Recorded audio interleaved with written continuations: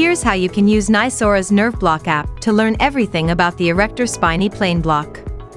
Let's go through 3 crucial steps of the technique. 1. Select the target transverse process and place the transducer in a paramedian sagittal orientation, approximately 2 cm away from the midline, and visualize the transverse process. Watch NYSORA's reverse ultrasound anatomy slider to interpret and memorize the sanoanatomy. If the thoracic laminae are visualized as flat hyperechoic lines, slowly slide the transducer laterally. 2. Insert the needle in plane from a cranial to caudal direction until the needle tip contacts the transverse process and inject 1 to 3 milliliters of local anesthetic to confirm the proper injection plane.